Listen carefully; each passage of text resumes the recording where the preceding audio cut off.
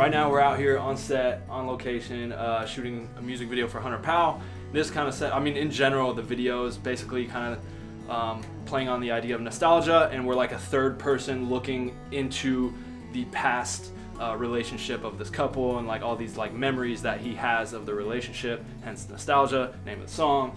And so yeah, everything's just kind of like this top down third person looking in to these little moments as he's kind of remembering them. And yeah, that's right now we're starting in the living room and doing all these like various top down looks in here of them playing video games, board games, watching movies, all that good stuff. So yeah, right now we've got the red, helium with the 18 to 35. Right now we've got a speed rail goalpost, and what we've done, instead of doing a jib, even when you have a jib and a camera locked off on it, it moves ever so slightly. So how we'll be able to jump cut between scenes, day to night, overcast, bright sun, dusk. We want the frame to stay the exact same, so the only thing that's changing is the blocking and the lighting. The frame doesn't move at all. So if you can see, we've got the kind of a goalpost rigged to like a car mount cheese plate, and yeah, it gives us sort of like that God omniscient view from above without like any camera movement or jitters. So there you go. There you go. Police lights. All right. Cool. All right. That's good. Cut.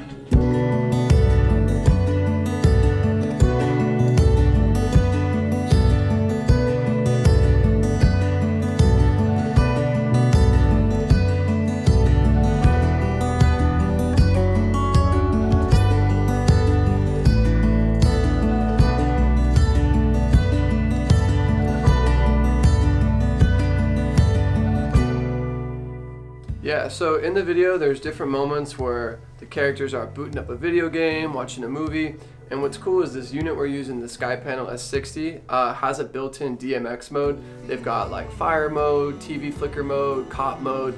Right now we're using a TV gag mode, and we kind of diffuse it with a quarter grid just to kind of soften it up. What it's doing is just alternating between different like 56 Kelvin, 3000 Kelvin, and then we have an operator with a flag kind of breaking it up. So when you see the actor's face, it looks like there's a TV off camera kind of lighting their faces. So.